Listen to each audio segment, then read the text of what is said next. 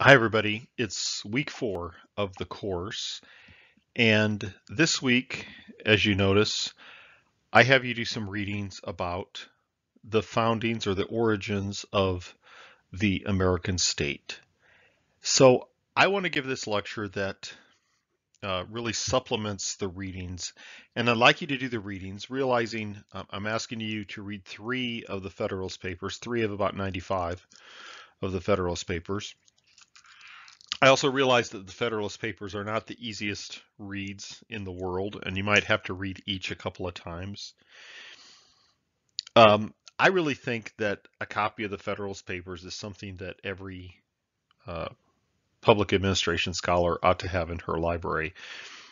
You know, the reason I say that is because it really does go back to foundings.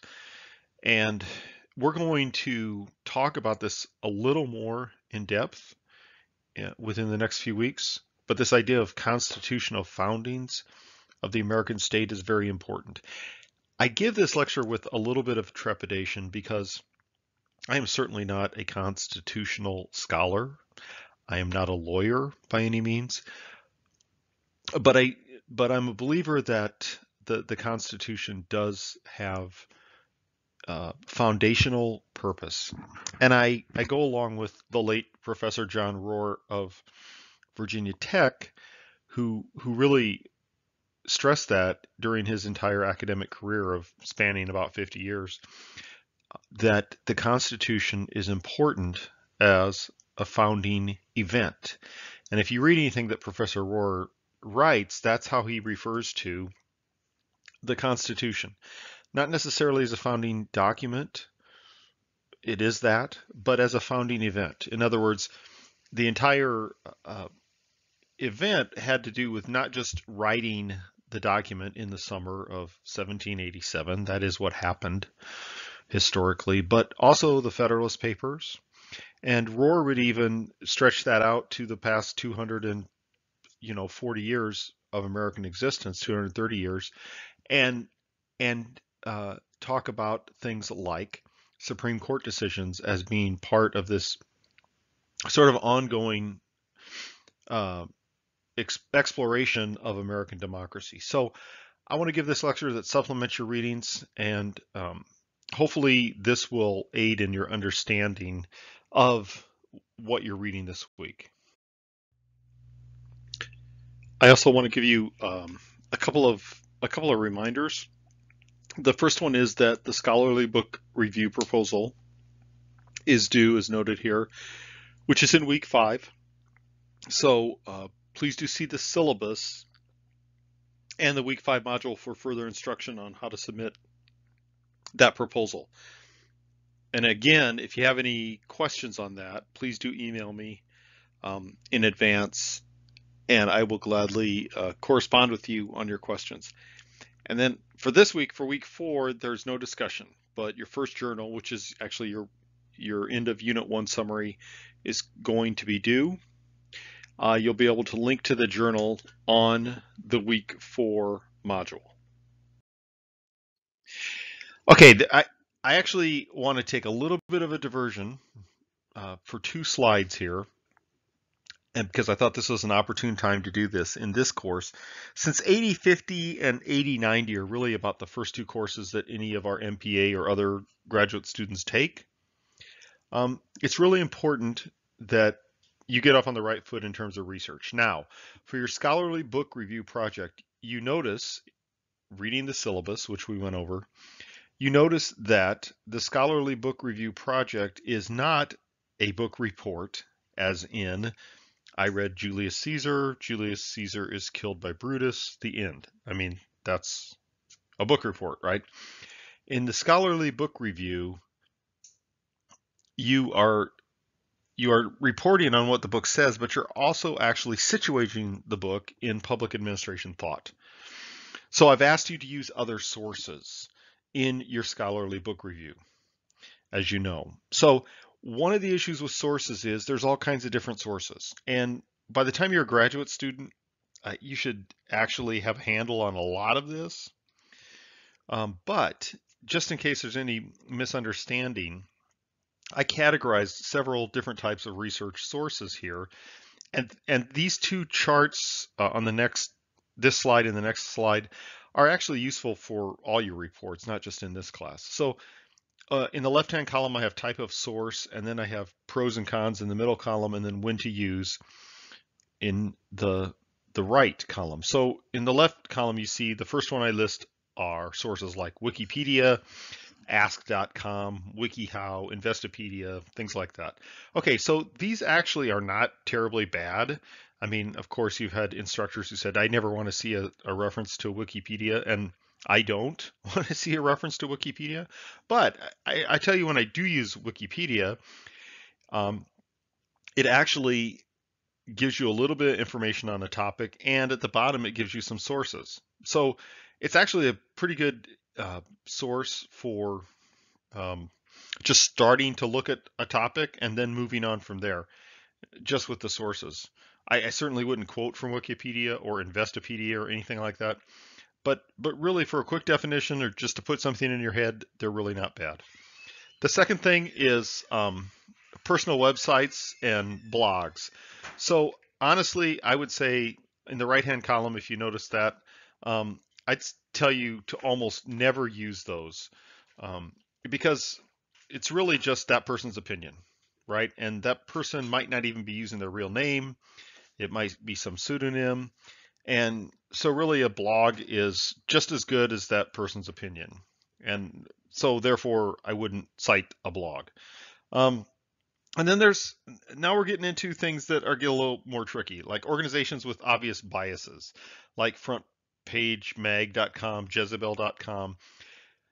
Um, these are sources that take news items and then sort of put a lot of spin on it. And I would almost never use those kinds of sources. Okay, then we get to mainline journalistic sources like mainline news organizations like broadcast news or online or newspapers like the New York Times, Washington Post, Omaha World Herald. Those are great. Using journalistic sources is just fine. Understand they're not scholarly sources, but journalistic sources are good to use, especially mainline kind of journalistic sources. Do recognize the difference between an opinion piece and a report. That's used to be easier to spot in a newspaper, right? Newspapers were about reporting. It's also true that newspapers do have their own editorial bias even in their reporting. However, it was always pretty clear that you were reading an editorial in a traditional newspaper because it was on the editorial page. Now that's not so easy online. I mean, you can read a piece from even mainline sources and not realize you're reading an opinion piece. So understand the difference between an opinion piece and a report on something. And then we move on to things like trade and professional journals. So things like Nonprofit Times, Advancing Philanthropy, Emergency Management. These are good to understand the pulse really of a profession. What you have to understand about the articles that trade journals typically publish, sometimes they consolidate a lot of different things. They might, for example, consolidate a lot of scholarly work into an article.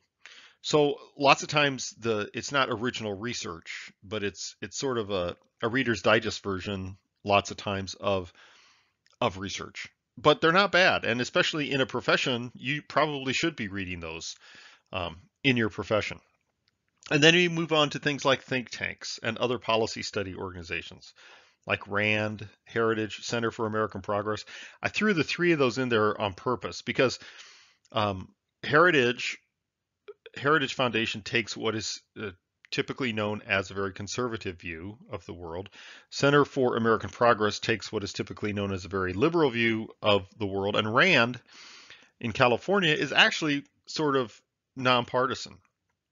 So think tanks, travel on this spectrum from right to left, nonpartisan in the middle. Some of them are bipartisan, as a matter of fact. They purposely have boards and scholars who are Republicans and Democrats, but you have to be diligent to understand their perspective. In fact, most think tanks really use basic sets of facts But what they do with those facts is very different. So, a great experiment would be look up a topic, a policy topic, for example, like Social Security, and see how it's handled by these various different kinds of think tanks on their websites, and you can kind of see a little bit different perspective. Um, and then there's scholarly journals like Public Administration Review, Journal of Public Administration Research, Journal of Nonprofit Management, International Journal of Emergency Management. The thing that sets scholarly journals apart is the peer review process. So what that means, what's the peer review process mean? That means that data and methodology are reviewed and critiqued. They're reviewed and critiqued typically by professors. I have reviewed journal articles. The review is anonymous. And if you're trying to get an article published, you get comments back critiquing, sometimes in fairly stark terms, your methodology and your literature review, for example. The great thing about these is because of the peer review process, they're generally, the research is fairly well substantiated. The other great thing about a journal article is that it gives you a great list of references. So getting to your scholarly book review project, a lot of people might comment about a book, especially if it's kind of a classic book. And you can connect a lot of those references together, and those will lead you to other references, and those will lead you to other references. So that's an idea of how you start understanding the literature, surrounding a topic, for example, because you start looking at those references and it builds a little bit of a web that you can start visibly seeing surrounding that topic. So that is just those two slides. That's a diversion from this week, but it's an important one because it's important to understand differences in kinds of sources. Okay, so let me get to the meat of this week's lecture. So the issue this week really is tension, because American democracy is founded on tension. It's not founded on efficiency. It's not founded on the quickest way to get policy passed. It's founded on tension. So what are these tensions? And I think you'll get to see what I mean as we move through this. But what are some of these tensions? Well, originally, one of the really original tensions in our democracy is classical republicanism versus classical liberalism. But what are those two things? Because the meanings have sort of changed of those words. So classical republicanism means that society is valued over the individual. And we value participation by virtuous and involved citizens in the institutions of governance. Right? So that does beg a question as to who are the citizens. Because it is true that when our nation was founded, not everyone was a citizen, and not everyone had the rights of citizenship. So women couldn't vote. African Americans certainly couldn't vote because most of them were enslaved. Native Americans couldn't vote. So that question is begged there in classical republicanism. But in general, what it means is that we value participation. And that really is in tension with classical liberalism, which favors individual autonomy. When Jefferson was talking about life, liberty, and the pursuit of happiness, that was really kind of a classical liberalism sort of view. So you can see that both those things really are important in American democracy because they both get talked about, right? In classical liberalism, we worry about what is the cost to the dispossessed, right? So I, as an individual, have the right to life, liberty, and the pursuit of happiness. But, when those words were written, was Jefferson talking about everybody, right? So the point is that those two things are in tension with each other, and each of them has a couple of what ifs associated with them. And another tension is procedural democracy versus substantive democracy. So really, procedural democracy is our structure. And the Constitution sets up structure of governance. Now, all constitutions set up structure of governance. Not just our national constitution, but our state constitutions, our city charters. They set up the structure of governance. So in procedural democracy, we give people theoretically equal rights to participate.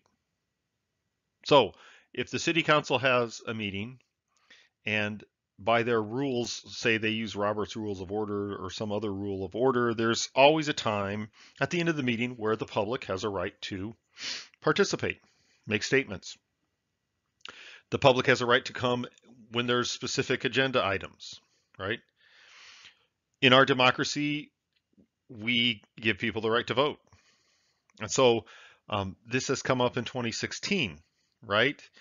Um, what do we do about the right to vote? What we do about the right to vote, what we've been fairly careful about is structuring the voting system so that people can be given that right to vote.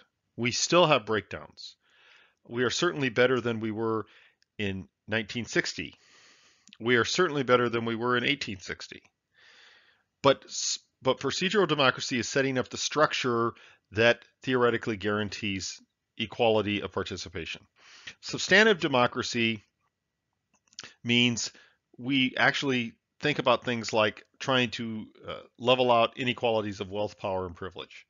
Do we do that across the board? No. A lot of people would say that we need to do more of that. A lot of people would say we need to do less of that. And this is where we get into arguments. But again, here's a tension in our democracy.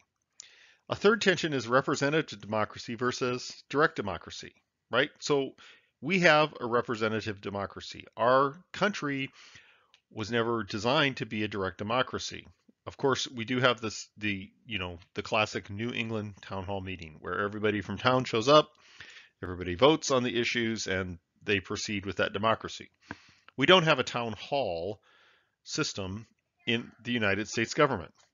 We don't have a town hall system in our states or our cities. We have representative democracy. So we elect officials to represent us. Now, we often get upset about that, right? We say they don't represent my view. They don't represent the people.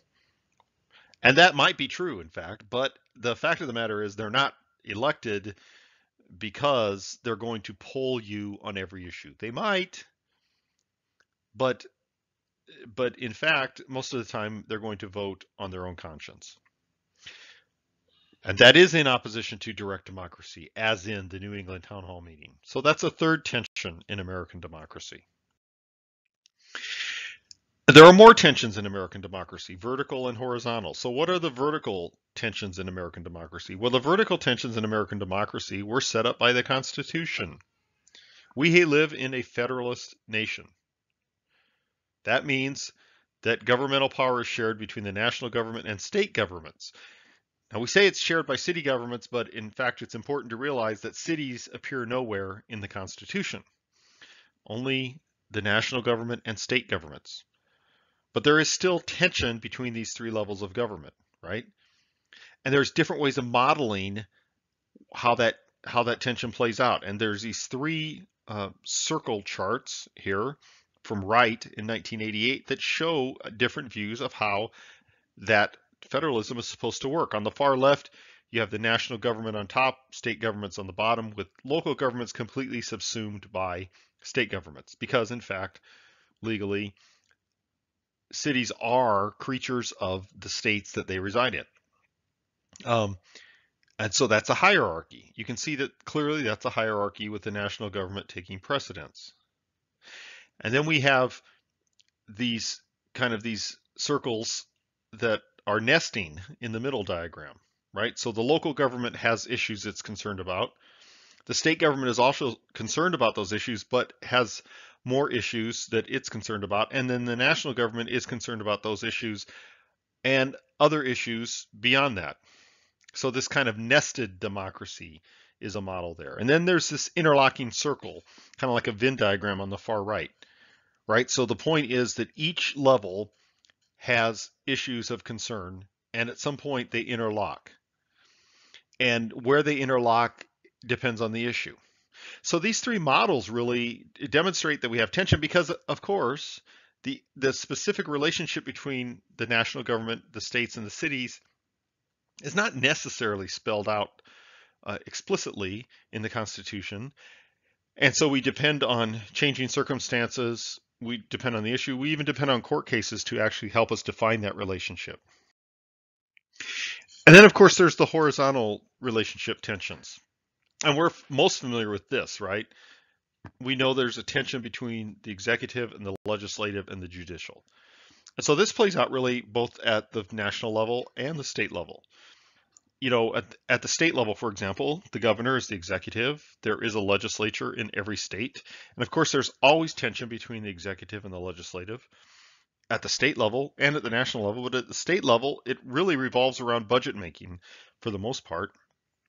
And even at the state level, there's typically a state Supreme Court, which can rule laws unconstitutional, just as our U.S. Supreme Court can do for U.S. laws.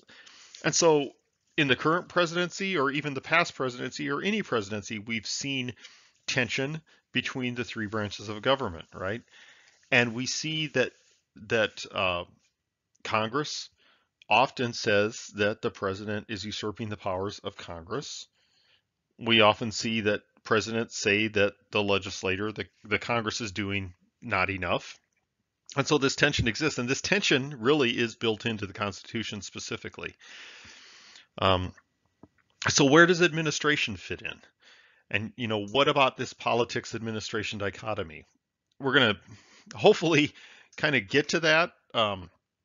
If not this week, again, it's something that we continue to worry about. So I want to give you, for the next few slides, kind of a constitutional chronology, only because everybody talks about the Constitution. Not that many people read it, and certainly far fewer people read any of the Federalist Papers. So the fact that you're reading 3 of the Federalist Papers this week, you probably have read more of the Federalist Papers than 95% of the citizenry of the United States. So a few things about the Constitution. It is the oldest written national constitution still in force. I mean, it was a trendsetter, right? The British Constitution, what is referred to as the British Constitution, is not one written document. How it came about is that elites were divided on the need to create a stronger constitutional structure. And so the Constitutional Convention of 1787, when it finally was called to improve the relationships among the states. And that is where really we get this line in the preamble, in order to form a more perfect union. So it did design a federal system with limited delegated and enumerated powers to the central government, that is the national government, and the remainder to the states. It did implement the principle of government by consent. So the Constitution had to be ratified. That was the consent of the governed to fall under the Constitution. And finally, it was advocated by people like Madison and Hamilton, who believed that the previous Constitution, if you will, the Articles of Confederation, were ineffective and weak. And so from the Carey and McClellan text, which I cite here, but I don't make you read, the Articles of Confederation and Perpetual Union was actually the Articles of Confederation. And what they posit is that was really more like a kind of a treaty versus a constitution. Power was vested in Congress. There really was no real executive. There was a president of the Congress, but that was really the presiding officer. There really was no national judicial function. So really it was simply a Congress which required unanimous consent of all the states on most actions. One of the things that led to a constitutional convention is there was actually a crisis, that crisis happened to be the idea that Congress couldn't pay members of the Continental Army. Some hadn't been paid in years. There was a previous attempt in 1786 that only 5 states attended. Ironically, it was in Annapolis, and the state of Maryland didn't attend. But that Congress actually led to the Continental Congress agreeing that there should be a constitutional convention in 1787. So when we go to the Constitutional Convention, what were they talking about? They're talking about some really important things which led to our Constitution, because what came out of the Constitutional Convention certainly wasn't foreordained, that the structure that that came out was what everybody had in mind. Um, the state of Virginia, which was heavily influenced by Madison, really proposed that um, larger states would be represented heavier, right? So in our House of Representatives, every state is represented proportionally. So some states, like Alaska, with a small population, only has one member of Congress. Some states, like California, have, I don't know, 30. Nebraska has 3. So the Virginia plan really was this idea that there should be a legislature that's formed on the basis of proportionality. The New Jersey plan was something like what already existed, and that was that each state should be represented by representatives per state. One representative per state or 2 representative per states. Well, what we call the Great Compromise of the Constitutional Convention was the creation of 2 houses, the House of Representatives with proportional representation and the Senate with equal representation per state. And so after the Constitutional Convention and the Constitution was written, it did not become automatically the law of the land. It had to be ratified by 9 of the 13 states. So in order to basically sell ratification, Hamilton, Madison, and John Jay, but primarily Hamilton and Madison, wrote the Federalist Papers. They didn't write them all at once. The Federalist Papers were really what we would call editorials. And they're mostly published in New York newspapers for the express purpose of influencing the ratification Congress in the state of New York. The people who advocated the adoption of the Constitution called themselves Federalists. The people who advocated not adopting the Constitution were called anti-Federalists. It doesn't mean they left the country as soon as the Constitution was passed. Far from it, many of them continued to serve in Congress. But the, the people who advocated the adoption of the Constitution knew that without the states of New York and Virginia, even if 9 other states ratified the Constitution, that the Union wouldn't survive with the 2 largest states. So these editorials were written to really address different kinds of topics, and they did this over several months. So here's some of the topics they addressed. National security, wherein they talk about the role of a national army and a navy versus militias. Democratic versus Republican government, right? So that is direct democracy versus election of representatives. Bicameralism versus unicameralism. Direct elections versus indirect elections. Participation in the political process. Factions that were evident, North versus South, slave versus free states, manufacturing versus agricultural states. They talked about separation of powers, the power of each branch. They talked about the presidency, how the president was elected. What's the power of the president with reference to Congress? They talked about Congress, how the Congress was elected. They talked about the judiciary and how it's appointed. So in other words, what the Federalist Papers serve to do is operate as something like an owner's manual or an explanatory document explaining what the people who actually wrote the Constitution were thinking on each of these topics. And that is why, in fact, it's important to look at the Federalist Papers. Okay, so here's from the Carey and McClellan text. There's several parts to the Federalist Papers, and actually they were written somewhat in this chronological order. So part 1 is the advantages of a more perfect union, right? So here are the advantages of a more perfect union that Madison and Hamilton said, this is why we need this national constitution. And you can read those points there. But these really are the points that are important to the furtherance of the American state. So, for example, they argued that a constitutional republic would provide greater national security. In other words, instead of Virginia and New York and North Carolina and Massachusetts all separately dealing with the clear military threat, which was mostly a sea threat from Great Britain, that would be done as one country, right? They said that a constitution would provide commercial advantages of one country vis-a-vis the European nations. They said that it would help to normalize taxes in the forms of duties and tariffs. So if goods were being imported to uh, the port of Charleston, the duty imports would be the same as if they were being imported to the port of New York. So they said, we're better together than we are apart. That was that. The second part was the weaknesses of the existing confederation, and they really didn't have to try too hard to do this because it was weak. Because the Articles of Confederation were like a committee wherein everybody on the committee had to be in favor of an action for it to happen. Otherwise, there was no consensus. So really they said, under the Articles of Confederation, the national government is unable to compel the states to do anything at all.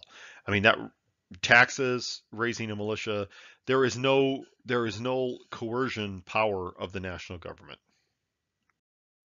Part 3 was the powers exercised by the national government. And this is actually where we start having more tensions with each other. So what does the national government do? What do state governments do? Right?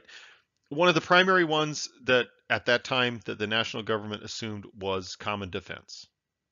So there really wasn't a question in the Constitution that the military establishment was a function of the national government. Curiously, in some of the Federalist Papers, Hamilton and Madison do talk about what happens if a tyrant assumes control of the national government and the national military establishment. They argued that the states would be able to resist that with their militias. Now, is that true today? I kind of doubt it, but they really felt that that was the case then. They did not think that that would happen. They argued that it probably wouldn't happen. What they seemed to fear more in the Federalist Papers was the idea that without a national defense establishment, states would take it upon themselves to act militarily, and they could even act against each other. The last thing that they talked about, which was important, was this idea that the national government has taxation powers and the states have taxation powers, but they're different kinds of taxation. They probably did not envision an income tax. What they saw as the primary taxing power of the national government were duties and tariffs. So those are their arguments about powers exercised by the national government. Part 4 was really making an argument against the anti-federalists, which says, why does the Constitution conform with the principles of republicanism, right? Because the anti-federalists said it really doesn't conform with that. What they were really making an argument on was they said the states still do retain the largest amount of power. That was their argument. Now, you can argue that might not be true today, but that was their argument in the Federalist Papers. They argued that the separation of powers between branches of government prevents tyranny by one, and that is an important argument that they make in this part. And you're going to be reading Federalist 51. That is a very important argument to the ratification of the Constitution, because the anti-federalists and others feared a strong executive, a monarchical kind of executive. They said that the presidential election assures the election of only qualified individuals, that he can be impeached, unlike a king who really probably can't be removed without some violence. And so really what they were saying was, look, this is a stronger central government, but it's not so strong that it will overpower every other government. And so here's some features of the Constitution. One thing to keep in mind is, a lot of people speak of the Constitution as if, as if Moses brought it down with the Ten Commandments from the mountain. And I'm not trying to belittle that, but what I'm saying is that the Constitution that a lot of people reference is probably not the Constitution that we see today. So lest we forget, the House of Representatives, the proportional part of the House of Representatives included something that is infamous, the 3/5 clause, which counted each person in bondage as 3/5 of a person. Now, does that mean that they thought that each slave was only worth 3/5 of a person? Well, probably, and actually, they probably thought less of people in bondage, truth be told. But what that really did was it gave more representation to slave states, because states like South Carolina, with a lot of slaves, got more representation in the House of Representatives than states that didn't have a lot of slaves. The Senate was elected indirectly by state legislatures. So we're used to electing senators today. That wasn't the case originally. They were appointed, actually. The president was designed to be indirectly elected by electors. And how did those electors get appointed? Those electors mostly got appointed by state legislatures, not by voters necessarily. That changed rather quickly, actually, when voters started voting for electors. But originally it was an indirect election of the president. The office of the vice president mentioned in Article 1 and Article 2, there's really no jobs given to the vice president except president of the Senate and becoming president should the president become unable to serve. Well, so one of the things that happened precedent-wise was John Adams hated the job of vice president.